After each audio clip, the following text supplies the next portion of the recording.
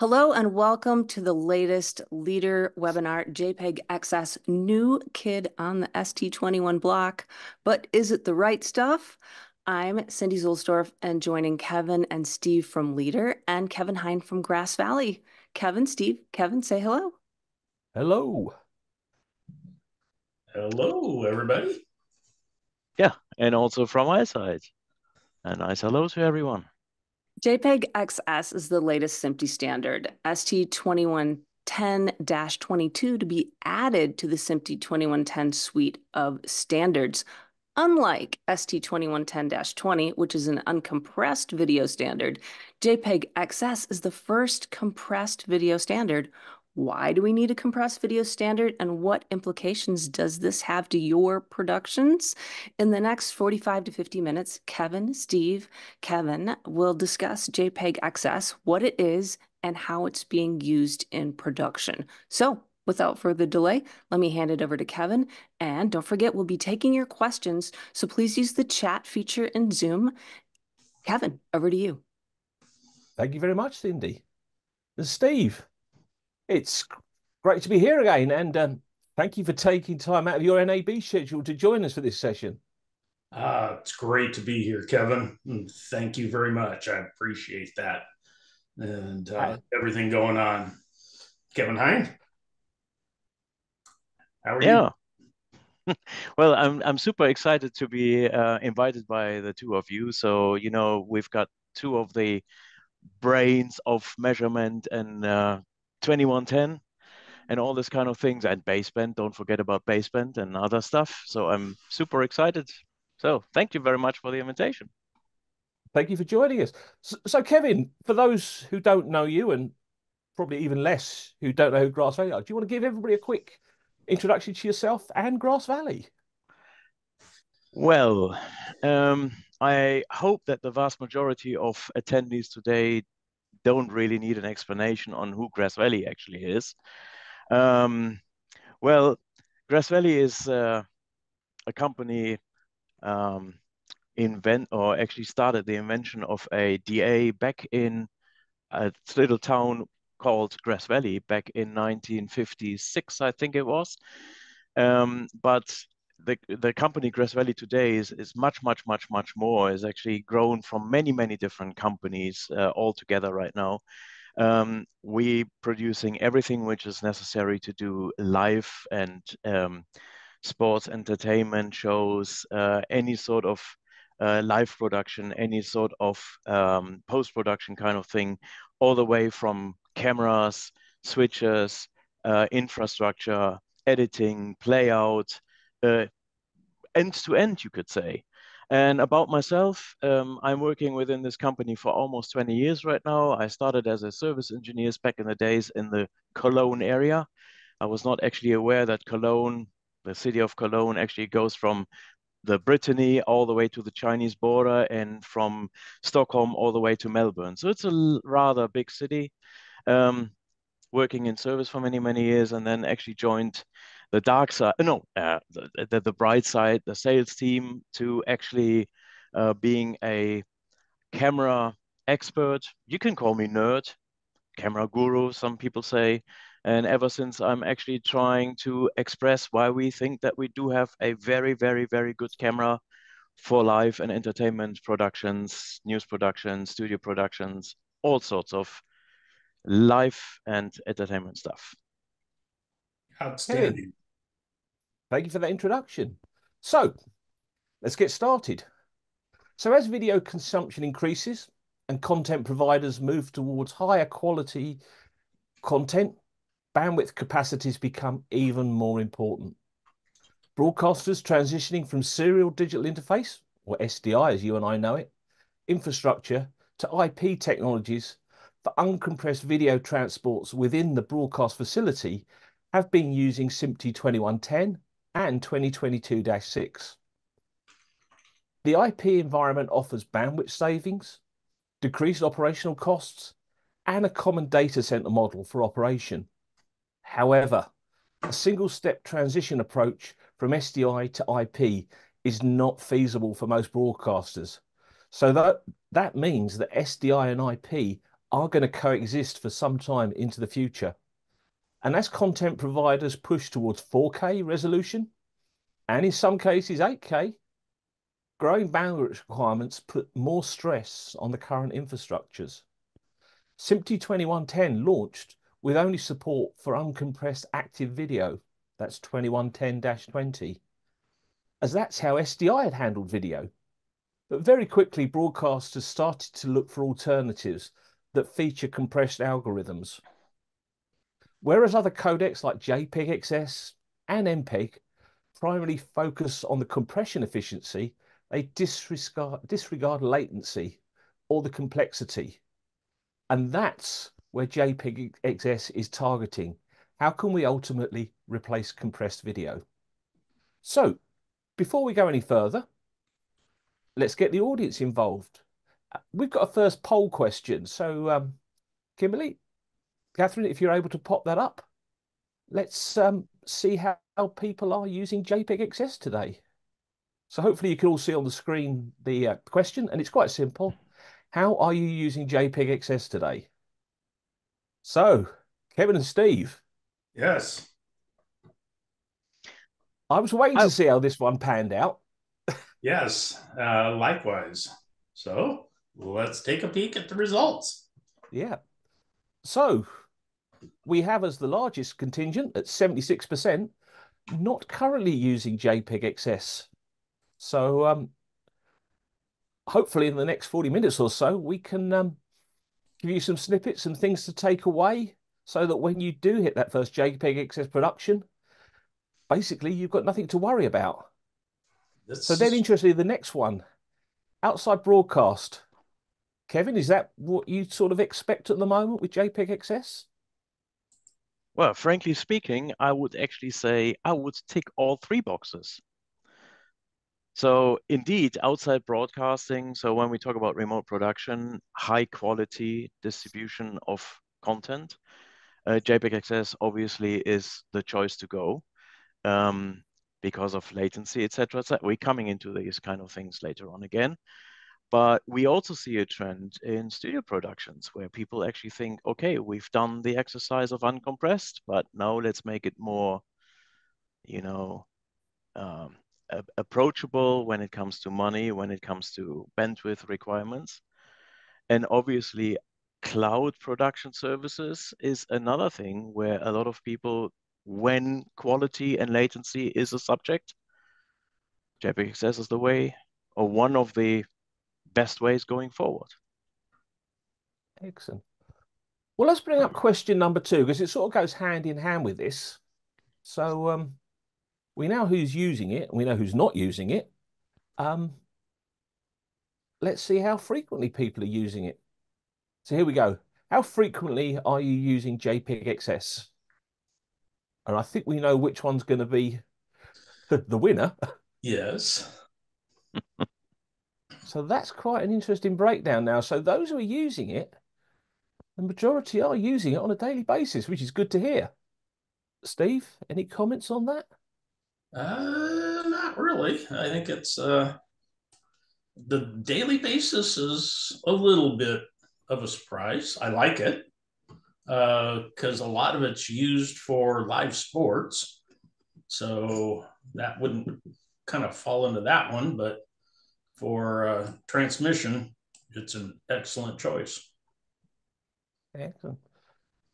So, Steve, I'm going to throw this question to you because I know your background is in the world of compressed video and that. Why has the broadcast industry, especially with SDI video, sort of continue to shy away from using compressed video? Because I've been in this industry for a number of years now, and it's always been uncompressed. And 2110 came along and has really reinforced that until JPEG XS appeared. Yeah, I think it's always been a fear of you don't mess with my video. You don't do anything to the video. The second piece is on programming delays can just kill you if they are unpredictable or they're too long.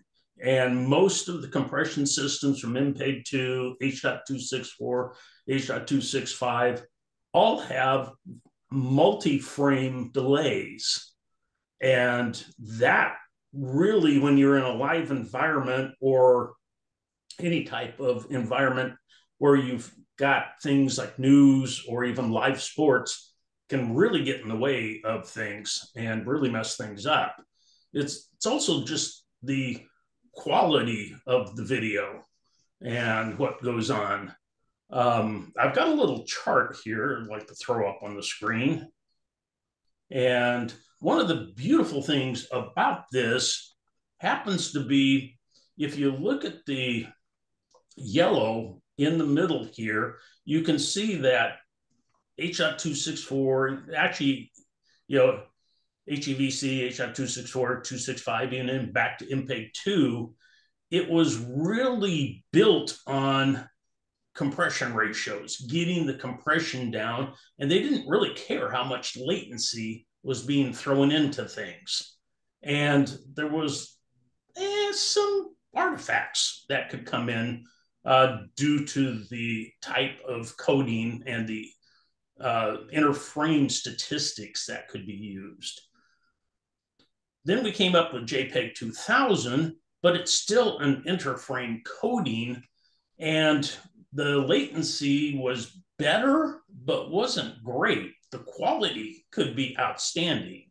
Either HEVC Intra, which is lossless, and JPEG 2000, which is visually lossless, worked quite well, but the complexity was pretty high, and the latency was still there.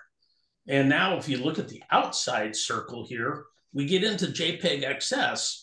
And on the JPEG XS, you can see it pretty well ticks all the boxes. And the latency is phenomenally low. I urge you, if you're coming to NAB, stop by our booth, because we'll actually have a live camera from Grass running and have the SDI and the 2110 out of it, as well as the JPEG XS. We'll also have a path that is being started as SDI, getting converted to 2110, the 2110 getting converted to JPEG XS on our waveform monitor right next to each other. And it is incredibly low latency. You see a scene change, and it's like everything on the scene changes at almost exactly the same time.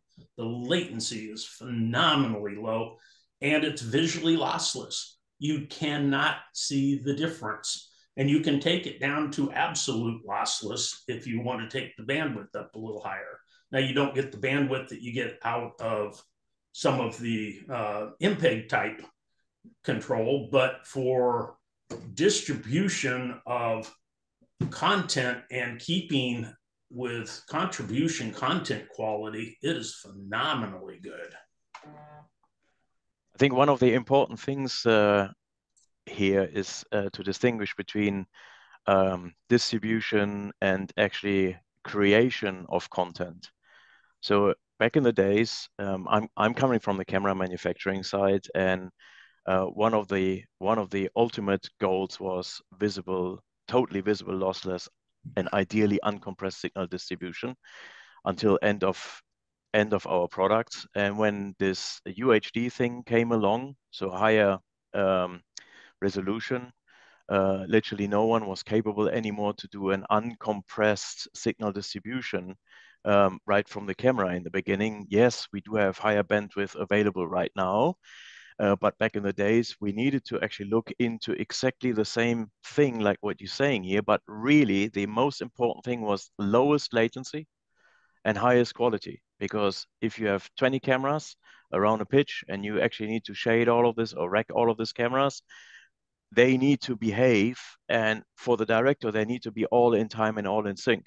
So once this is all done, and you're talking about the program output at the very end, then actually a higher compression scheme with a longer latency is kind of acceptable depending on what type of production you do. I remember back in 2010 when the World Cup was ongoing, Some people with a analog transmission actually hear the goal and the guy is cheering already, while on the digital transmission chain, they still see the ball flying towards the goal. So that back in the days, that was really like one of the arguments. So that's one is production side, the other one is actually distribution side. And we see a shift right now. So since the thing what happens in 2020 called COVID, I think each and every one of us was affected by this. Remote production really became one of the driving factors when it comes to high quality, low latency distribution. And that is actually, yes, one argument is we still have not enough bandwidth. And to every country I'm traveling is like, oh, you over there, you have a wonderful developed fiber distribution, but over here in our country, it is not so well developed. And the same challenge we have with almost every technology. 5 years ago, we were scratching our head and how should we actually do it? And 5 years later, we are, do you remember we discussed about, we want to produce a 4K signal over an HD signal. How should we do this? Is this impossible? So all of these kind of things are coming together. And one of the interesting factors we see even in studio environments these days is that customers are kind of tend to say, okay, we tick the box of producing uncompressed signals from a camera through an entire IP distribution and creation chain. But where are we going with this uncompressed content? It's not going anywhere uncompressed.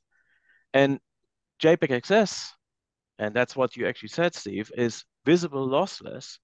And it has another advantage, it's actually not degrading in quality. I mean, after the 10 compression decompression cycle, yes, you will actually start seeing something. But one of the arguments of early compression schemes was you damage your source, you damage your master, and it's degrading substantially very, very quickly. Those kind of challenges for JPEG XS, at least, I can talk about JPEG XS. And in fact, it's interesting to see we within Grass Valley, when we had so the cameras there, when we actually sent signals from the cameras to our XCUs, our CCUs within Grass Valley, all of our cameras since 2012, 13 are IP-based cameras, and the majority of our customers are not aware. And what we're using in some of those is actually TICO, which is the predecessor of JPEG XS in a 4:1 compression. So some people say, oh, it's compression. But when we look into the compression levels, and I think that's one of the slides we will talk about, that actually JPEG XS and into PXS 10:1 is visible lossless. So 4:1 is absolutely perfectly fine. You will not see any problem, but you have a drastic improvement on bandwidth requirements. Exactly. And I think the other big thing you mentioned there, Kevin, is the ability to compress, decompress, and recompress JPEG XS much better than virtually any of the other compression schemes out there. When you can do it in 10 different hops and not be able to see that it's ever been touched and still have subframe latency with 10 hops, it's phenomenal. The other thing is low complexity. You can add it to, manufacturers can add it to their existing products, and there's enough room in almost everybody's FPGA to stuff it in the corner. I mean, it's phenomenal. I mean, Leader, we have it in our waveform monitor, and we were able to put it on the existing FPGA.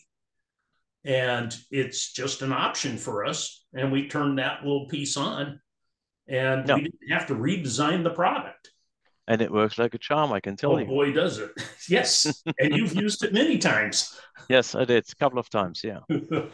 Yeah, like you actually said, one of our drivers was from the very beginning is to understand how the market is changing. And we've got plenty of different products in our portfolio. And I think one of the most important ones is going all into software-based solutions, which is AMP. And I don't want to go into that in particular, but over here, JPEG XS also makes a lot of sense because we get highest quality with low bandwidth requirements into a software-based solution. And next to this, we decided from the very beginning to put it into the camera. So it's part of the camera itself. It's not an additional box which needs to be configured, etc., etc. So it's like on your leader product, it's a license on our cameras. You just tick the box, it's switched on, it's easy configured, it behaves like a normal regular IP stream. Off you go. I think this is one of the great things. We've sort of seen this with IP 2110 for those who've gone through the dash 21 piece about, narrow senders, narrow receivers and stuff like that. At least with that stat, we had the foresight to look that this world is moving to a software based. It's moving away from proprietary hardware. And, that extends the life of these products as well, because that's obviously one of the big fears, that we're not data centers where you've got your tier one customer and then you put in the next tier one storage. And if they won't pay the rate card for it, they drop down to tier two and tier three. Everybody in our game is treated the same. They have the same requirements. It's frame accurate leaving the camera. It's frame accurate arriving in the consumer's home. So we don't sort of have that step tier that we can push people down and say, well, you can have the program half hour after it was broadcast because you're now on an inferior system. So I think that's quite an interesting point, that, JPEG XS is allowing us to move more to this software rather than, proprietary hardware. So we touched on it there, and it's a question I frequently get asked on this. Okay, it is compressed, but what level of compression should I be using? Kevin, you must get asked the same question, Kevin. Literally every single time, it's the same kind of conversation. There has been multiple tests done by many different bodies. People from EBU actually joined their heads together to discuss on this subject. We've been involved with a couple of tests with B-Sky, and plenty of others out there. As a rule of thumb, you can say in a UHD environment, a 11:1 compression is on the edge, 10:1 is perfectly fine. So a UHD signal, for instance, which is about 9 gig of data in 50 or 10.7 in 60 hertz mode, is coming down to 1.1 gig in 60 or in 920 megabits per second in 50 hertz mode. And interlaced formats are more challenging. I think you should not go beyond 6, probably 7:1. And 1080p is about 8:1. I think that's roughly. And if you do have a 65-inch screen and you stick your nose right on the screen, you can still try to find any problems, because the beauty of it, it's a wavelet-based compression. So the first thing you will discover, it is actually losing some of the high frequency stuff. So that's one other very important aspect of this whole subject compared to an MPEG compression. Yeah, right? because Where you see blocks, etc. Yes, sorry.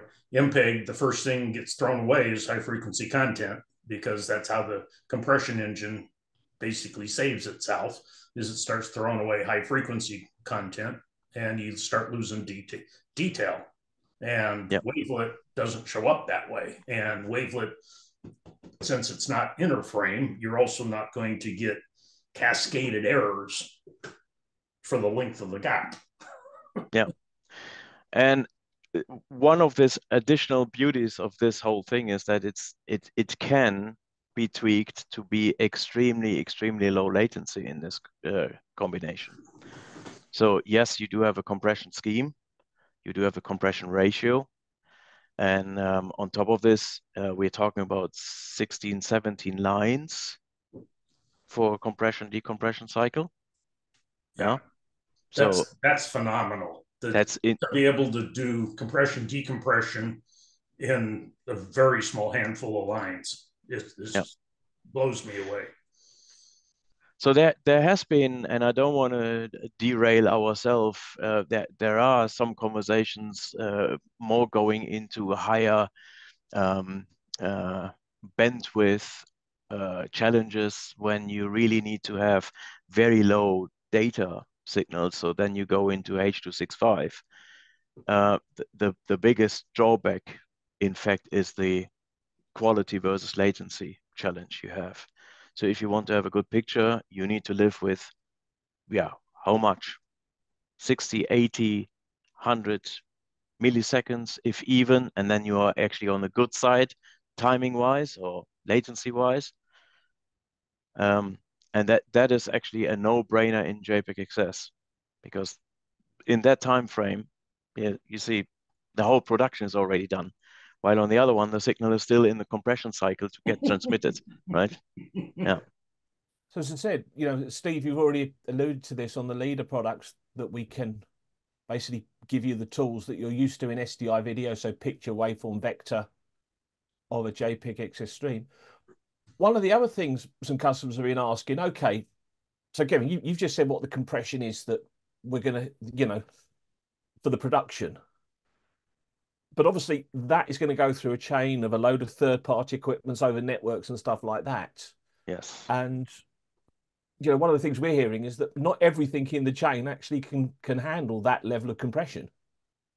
And so one of the things we've added on the leader products is also a test pattern generator that you can vary the bits per pixel. So you can sit in a facility, send that signal out, and check that it survived the journey, to the vendor.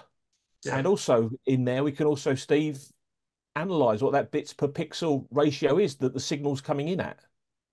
So if we've got somebody who's deciding that maybe they want to, should we say, save some money by cutting down or compressing it slightly harder, you can shout and scream at them and say, hold on a minute, what I'm receiving is outside of the, the deliverable for the production. Yep. You make sure that it's consistent from all sources. So these are the sort of tools that, now you've got that flexibility. It's something you've also got to monitor and something you've got to be aware of, throughout your system, because, we're going through a lot of third-party products now. Yep. Well, and the beauty of being able to put the signals on the waveform monitor next to each other, if they did start life in some other format, if it was either SDI or 2110 and then went through a gateway to XS, or just be able to look at the camera. Kevin, your cameras still put out JPEG XS. They'll still put out other signals. They'll put out uncompressed signals simultaneously. And you can pull them up on the waveform monitor next to each other and look at them. And I would take anybody to task and tell me which one's which, even on compression. I mean, you do something and it's simultaneously, when it's only 17 lines on the screen, you can't see the difference between the two videos when they're moving or doing anything. No, so 17 lines, you will definitely not tell. Yeah. I think there is, we are on a journey with this whole story. So remember I said in our cameras, we actually started quite early by using Intopix Tico compression. Even before that, for some of the specific wireless applications, we already use JPEG 2000 compression, and JPEG 2000 is actually still something which is widely used for long distance or remote or at home, however you like to call this thing, long distance transmission of signals over internet or network or any sort of fiber long distance connectivity. But it's progressing, and we started actually building in something which was actually called JPEG XS, even so that the standard was not defined at that time. So Intopix, so the development guys behind this whole story, they are living or doing all of the research in Belgium. So we've got a good connection with them already over the years. And we started with an early adoption of using TICO, or then a predecessor of JPEG XS, even on baseband. So our first consideration was, hey, why not making 4K distribution on a BNC cable, on a regular physical 3G BNC cable? But back in the days, we were just simply too early. The whole industry said, no, no, no, it has to be uncompressed. It has to be uncompressed. So we pulled it all out and we put JPEG XS in for IP signal distribution, but there are different flavors of JPEG XS out there. And that is actually that's why I'm saying we are on a journey. So we started with JPEG XS. Now there is actually a VSF TR08, and that is actually the description of JPEG XS in a 2110 environment. So 2110-22 equals TR08, either a 2017 or a 2018 revision, or 2020 revision. I need to look this up. So these are the nitty-gritty details which I always need to look up. You can't get them all in your head. So, and what you need to do is to stay on the forefront to actually be able to measure all of that kind of stuff. And that's one of the beauties of your device, because I never run into the challenge till today that your device is unsupported. So that's a beauty. So far, whatever we tried, any interoperability test we were running at, we've seen that your R&D guys actually try to stay ahead of the game equally to us. So the other thing, which is also interesting, is when it comes to any sort of cloud production. I personally don't like this word cloud production too much. Let's say distributed production. So every customer have a different opinion and approach to this, but you can have all sorts of streams, NDI, SRT, wrist streams, and they're all compressed to a degree. And here comes latency again. So another one is actually something which is on the horizon, especially for this type of application, which is VSF TR07, which is actually based on a 2022-2 stream, originally an MPEG transport stream, but now actually with JPEG XS inside. So actually making the ability or having the ability to transport JPEG XS compressed streams without having a PTP source on all sides to be entirely synchronized, to have a transport stream rather than an asset baseband. Baseband is the wrong word. Well, a data stream which needs to be synchronized with PTP clock locally and centralized, right? So this is another thing which is on the horizon, which we are looking into. So our M solution, for instance, is taking these streams, for instance, already. On the camera side, we're looking into this. So there are a couple of interesting things which you should join us on NAB, which we can share there. So it's a little teaser. So in 4 weeks, come along, join our friends at LIDA and come along to us. We have a couple of interesting things also related to the different flavors of JPEG XS. So Steve, is it going back? We just mentioned their MPEG transport streams that, again, we're starting off from the point that we're comfortable. Yes. It's the technology we know. Yes. So, and MPEG transport streams are self-clocking. They don't rely on a synchronous transport. Everything's clocked at the receiver and dealing with PCR rather than PTP for any synchronization within the stream itself. So my feeling is, talking to people, that I think there's a lot of interest in this, because you know, that move is just one step too big for some people to go remote, JPEG XS, PTP at both ends. There are just too many unknowns. Would you agree with that, Kevin? Generally, it's becoming more easy. That was really a big challenge in the early days. So a distributed PTP synchronization with GPS receivers on both sides and grandmasters, or a distributed PTP is not too much of a challenge anymore when it comes to a big production. But when you think about multiple smaller productions, or actually just having, let's say, 2 or 3 cameras on one side and 1 or 2 cameras on another side, and 1 or 2 other sources, don't have to be cameras, somewhere, and you just want to get them all in the highest possible quality streamed towards your central production site, then a distribution of PTP is a brainer. And then transport stream makes perfect sense, right? So large scale remote productions kind of deal with it today. But when it comes to multiple production sites or smaller production teams all over the world, hooking up their device to a 5G network and want to have some kind of signal distribution, or actually having somewhere a fiber connectivity and want to hook it up to a fiber signal, to some kind of a network connection, which you don't know if it's NTP, if there is even PTP, or just you don't need to have a synchronized signal in brackets. You just transport it Yeah. with all the accessory or additional bits and pieces you need alongside with it, Yeah. including headers. So that's another neat feature of JPEG XS. JPEG XS supports headers, something we normally would call VPID in the baseband world, or we would call SDP in a 2110 world.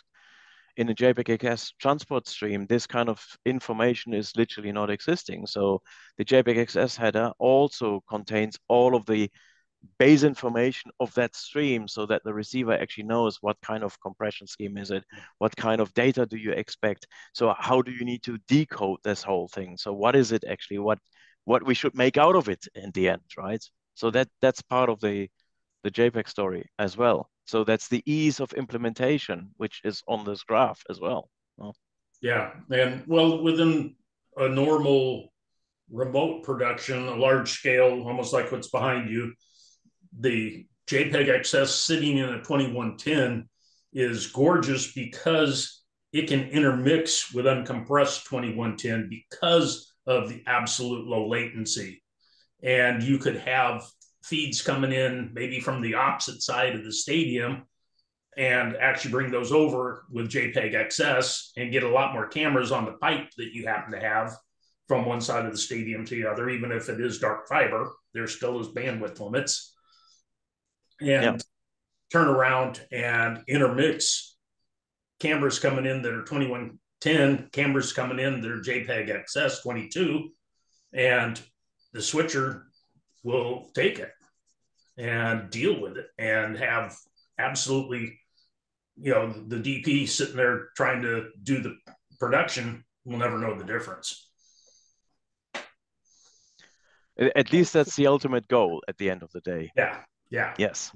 So it's kind of bringing us back to the question of which devices, which products does actually support the whole thing. So having, let's say, a camera which does JPEG XS going nowhere. So you need to have production switches, you need to have glue, which actually does the transition between compressed, uncompressed. There are multiple vendors out there who actually support JPEG XS right now. It becomes the de facto standard. In the very beginning, Dash 22, which just meant compressed content in a 2110 environment, was like a big question mark. So where is the industry heading? Is it this compression scheme? Is it that compression scheme? Which one will we finally choose? And it kind of, we all polished our crystal ball and tried to figure out what's the thing we need to put in. And we polished it more and more, and we couldn't find a real answer to this. So I think because of this slide deck or this graph you actually have shown, it ticks so many boxes. At the end of the day, JPEG XS is the obvious choice. Is it the best choice in 10 years? Probably not. But at this moment in time, it's perfectly fine. And it can be adapted to many products. Yeah. And that's what more and more vendors are actually doing. Yeah. I mean, it's you look at, any of the stuff, the transition from HD to 4K and all the rest of the transitions. It's just going to fall in line that as things move on. Yeah. But I think for the next 10 years, maybe not 10, but for the next 5 years or so, JPEG XS is going to survive and really help. We see we have so many conversations with so many broadcasters out there, and they have one huge challenge. They have a stiff competition. They need to produce more and more content. They need to produce this more and more and more content in high quality because of the stiff competition. And generally, they get less and less budget for it. So the budget is not growing equally to the more amount of content they need to produce. So all of our customers generally need to be more agile. They need to be flexible. They need to have not an entire OB truck on the road traveling for 2 weeks or 2 days from one to the next production. They need to throw their stuff in a smaller van and actually drive to a production site and have their central facilities and just take the streams from here. And 2 hours later, within the same control room, they're doing the next production. And then 2 hours later, they're doing the third or the fourth production from the same control room. So quality of production is going up because the equipment in that one control room can be higher in quality. So instead of buying 20 mixers, 20 routers, 20 intercom systems, you probably do only 3 or 4. So you can spend more money on good products. And you have a team which is working in a centralized production facility. Everything is known. It's not, I'm going on this truck. The router is differently configured. The intercom doesn't work the way I'm normally working. So this is always the same. So the quality, the viewing experience, the measurement tools in that facilities, they are all calibrated. They are all up to speed. So customers can do much, much, much more with their equipment. And the only big roadblock in this whole story is how do we get proper content in good quality transported so that we do have as minimal staff on site, as minimal, rack equipment on site to do racking, to do all of the production centralized. And the only compression scheme I really see, with a few exceptions, and when you really justify, quality and you go with lower latency, higher latency, so you're kind of losing the possibility to do high quality productions like a demanding sports production outdoor, where you need to do camera controls rather quickly. You need to adapt to the ever-changing weather conditions. JPEG XS is the only solution out there we see. And that's why the Dash 22 with this big question mark on top disappeared, and out of this cloud, out of this smoke, JPEG XS is the only thing which stands out there right now. So there's literally no other compression scheme I see on the horizon at this moment for this application. Yeah.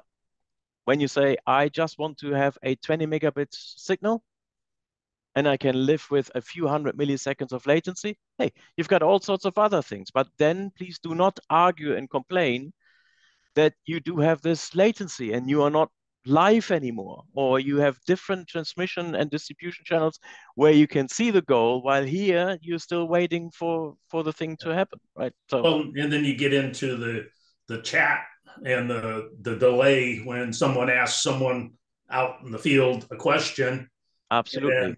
and it's so almost several seconds by the time it goes both ways. And so that is actually an interesting one. So one of our customers, NEP in the Netherlands, they actually used LDX 150s in a bigger sports event in China some while ago. It was a very big sports event, and the Dutch people are really into ice skating. So this is a big thing in Netherlands. So they had specific requirements to have unilateral cameras, but they did the entire production from Hilversum in Amsterdam.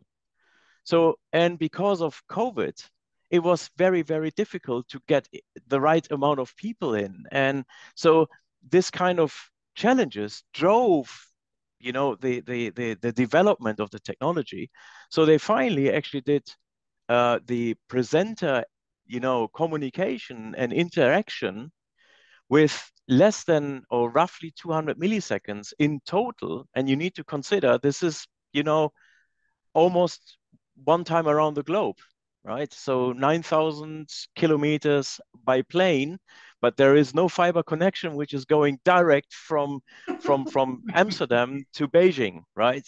Yeah. So when you consider all of this, and that would not be possible if you would not use this kind of compression schemes and data reduction with Yes. very low latency. Yeah. I think the great thing with JPEG XS that go back a couple of years and it was sort of an a la carte menu. You had one manufacturer did this, one manufacturer did that, one did that. Now broadcasters have a choice. There are multiple manufacturers out there with tools, you know, that maybe you have an operating preference for. Yeah. So, you know, as I said, we're 4 weeks off a certain major trade show in Las Vegas, and I think we're going to see a lot of new products, a lot of innovative workflows. I mean, we've touched on it here. We've talked about remote production. We've talked about it going into the cloud as well, and that's a whole subject for another day. What I'd like to do is just before we start taking some questions from everybody, we have a third question for everybody out there, and it's sort of a bit of a wrap up question. So, Catherine, if you're able to bring up the last question. So, from what you've heard today in our discussions, do you consider JPEG X as a replacement for 2110-20? Yes, no, it complements it, or you're still not quite sure? I think I should actually take this question with me in our conversations we have with with clients. Yeah. As I said, one of the things I discover in all of the conversations I get involved with when it comes to IP integration and migration to IP 2110 or 2110-22, technically we wanted to tick the box to have uncompressed signal distribution, but for what? At the end of the day, it's going somewhere compressed. Yeah. And the port utilization and the amount of money you need to put into switch infrastructure when you go with roughly 10 times less, you know, bandwidth requirements, you can still have a nice overhead so that that you are able to accommodate some peak production requirements, but with a much tighter budget. Yes. And that is something which a lot of customers really see right now as the right time to start the migration and to move forward with 2110. They call it 2110, but what they actually mean is mainly 22. Yeah. Right? And I personally, I think I agree 100% with the outcome of that poll question. I think in today's market, uh, JPEG XS is a beautiful complement to Dash 20. Yeah. Replacement, I don't think everybody's quite there yet. But I mean, for like you said, for remote productions, any place where you got to, transmit the signal, when you can get the signal down to, 400, 800 megabits, and it is visually lossless, and your latency isn't really increasing with the compression ratio to where it's outrageous and you can't see it. And like I said, stop by the grass booth, stop by the leader booth, and it's amazing when you see it on the waveform monitor and you see the native SDI signal going into a 2110 gateway. You don't see a difference between those two because it's like less than a line to do that compression, not compression, but do that wrapping, that gateway function. And then you take that 2110, convert it into JPEG XS. And if you can see 17 lines of delay when you're switching from, scene to scene to scene, you're in the wrong business. Don't tell this to the audio guys. They can sometimes see 20 milliseconds or 16. They can So, but hear it, they can't see it. yeah. There's a So Cindy, difference. I realise we're approaching the top of the hour here. So I see we have got some questions. Would you like to fire them across to us? So obviously, thank you everybody for participating in the poll. That was our kind of litmus paper test on where the industry is at the moment. Yes, so many good questions. One of them is the leader implementation of JPEG XS profile specific? There are non-into pix variants that are seeking SMPTE approval. So far, everything I've tested it with, I can't answer that exact direct, but I think Kevin Hein can agree with me. Every camera that I have put it on from every vendor and every gateway we have put it on, if it didn't work, there was actually an error in the gateway. Everything we've put it on today within 2110-22 has worked perfectly. Good to know. That's how I can answer that. Good to know. And if we have additional information on your questions, we'll circle back to you offline with that. And if we don't get to your question, don't worry. We will come back to you through email or phone call as well. On this particular one, I would like to add one additional thing. We have a couple of different products within Grass Valley who actually supports JPEG XS right now, or 2022 or 2110-22. And whoever put this up, thank you very much indeed. And you're welcome. Yeah, so you can see we've put it into our cameras right from the camera as a native JPEG XS stream 2110-22 TR08. That actually can be received directly from our switchers. So the switchers have the ability, each and every single input stream on IP, on all of the IP inputs can be either compressed or uncompressed. And the switcher can also actually spits out multiple variants, so uncompressed and compressed program signals, for instance. On top, there is the XIP card, which takes different variants of signals, including JPEG XS, and compress it or uncompress it. And there is a monitoring thing on the right-hand side, the IP view, which actually takes JPEG XS streams and you can directly put it on a monitor. So if you need monitoring to show this kind of JPEG XS streams or uncompressed IP streams, there are solutions out there. However, there are some new kits on the block next to JPEG XS. And as Cindy actually rightly read, seeking for approval.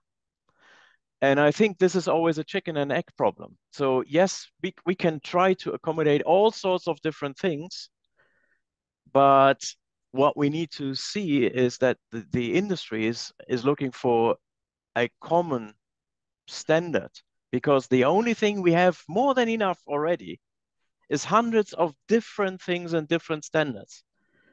So one of the other leader events in the past was about HDR. Yeah. So when you talk about HDR, you've got different standards. We're talking about different color spaces. There is ITP, there is 2020. We've got all sorts of different IP stuff. In the audio world, you've got different standards with different levels and different timings. And yeah, if someone is seeking for, and I'm only talking about the Grass Valley part of it, I can't speak for leader, obviously, but I think when it becomes reasonable, from what I understand from our company, what I understand from when I'm playing with a leader product is they're on it when it becomes interesting. Yeah. I think that's the best answer you can give, right? Well, when it be that, and when it becomes a actual standard that everybody is following, we're not going to jump on something we can't. I mean, we aren't selling millions and millions of these things, so we have to be very careful that what we produce has a standard behind it, so it's now interoperable. I don't have to have the same transmitter and the same receiver. They can be from different manufacturers, and they work absolutely perfect. Yeah. It's they've Oh yeah. kept that. SFPs. Oh, yes, yes. Yeah. No, so outstanding. I think this was very, very good session today. We hit on a lot of things. We want to really, really thank you, Kevin, Was for that the only coming on question, for this. Cindy? We do have more questions, and we can do a couple more, or we can circle back to everybody offline. Steve, Let's go Kevin? ahead and do another Well, one. there's one popped up here speaking about audio, but obviously we're talking about compressed video only. Yeah. We will address every single question offline that we don't get to here. And the appropriate party, either on the leader side, leader fabric side, or the Grass Valley side, will answer everybody's questions. But go ahead, Cindy. Throw another one at us. All right. I kind of like this one. What can we expect when we produce using JPEG XS and distribute using MPEG? No issue whatsoever. Primarily because of JPEG XS being wavelet in nature, it doesn't have the boundaries of the pixel blocks that are in MPEG. And that's kind of what you get in when you overdo MPEG compression, is you end up compressing and introducing some of the errors from previous links that aren't on your boundaries. So now you add another block boundary at where errors can actually happen, because they actually happen on block boundaries, and it's not a block-based DCT type compression. So that's one of the reasons it can be compressed and decompressed 10 times without any negative impact visually, is because of it being wavelet based. And you talked about timing and reference and clock during the session a little bit. We did have a question asking, what standard does JPEG XS expect? Depends on the transport. So if it's in 2110, it's going to be PTP. If it's in a transport stream, it's going to be like any other transmission within a transport stream. You're probably going to put it into something and frame reclock it to your house source on reception so that it is in time with house. If it doesn't have to be processed, yes, you can pass it through, but it will not be in time completely with your house. But in most cases, if it's going to a distribution center that's redistributing it, you'll probably put it into a frame store, reclock it so it's in time with your house. Nice. I think we can leave it there and come back to the others offline, unless any of the hosts, if you see something you'd like to dig into, we can call it good. There was Oh, one there, and Kevin, I'm go probably for going to it. get shot for doing this one. So I had a question. Is the JPEG essence coupled directly to 2110, or is it decompressed into a gateway prior to entering the media fabric? At source, well, let's say with the LDX 100 series cameras, it's converted right off of their processing to JPEG XS, and it starts out at JPEG XS, gets wrapped in 2110, if you will, and is transported straight through as 2110, stays 2110 or stays as JPEG XS till you process it and view it. It isn't, there is no course in or out multiple times.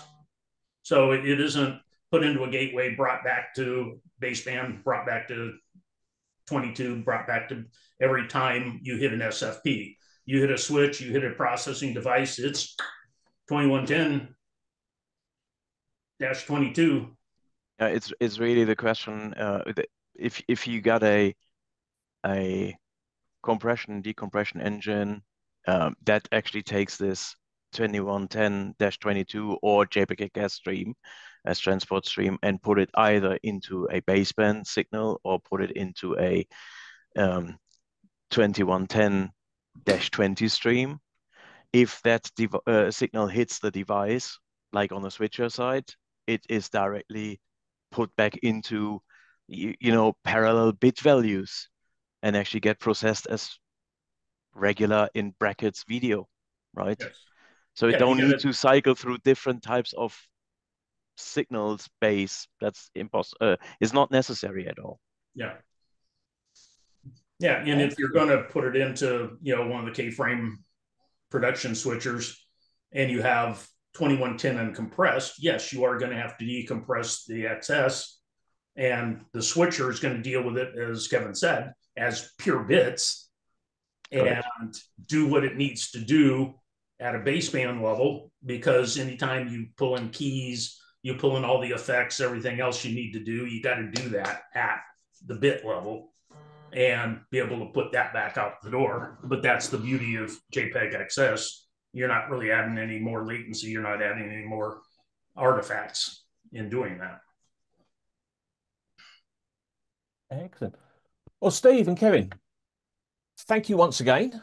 It's been a very open and honest discussion about a subject that I think we'll be revisiting as we go forward. As we mentioned, if you're attending NAB 2024 in Las Vegas next month, on the leader booth, and we're in the Central Hall, 5521, and Grass Valley also in the same Central Hall, 2308. We'll be demonstrating JPEG XS workflows and analysis tools. And so if you're attending the show, please don't hesitate to reach out to us, make an appointment, or if you've got any questions after this, Steve, Kevin, and myself, I think most of you have got our email addresses. Ping us a question and we'll do our best to answer it. So, We Kevin, certainly will. thank you once again. Thank you, everybody. We appreciate it. Yeah. And Steve, also from my side, much, thank you very much. Yeah, Kevin, thank you so much for joining us on this chat. I love it. You're very welcome. welcome. We look Thanks forward for to the seeing you in Vegas and getting our hands on some of this stuff. And yeah, Steve, see you then. then. You get back see to you putting soon. those cables around the stand. Yeah. Take care, everybody. Brilliant. Thank you very much, everybody, and have a good day out there. Thank you. Bye. Bye-bye.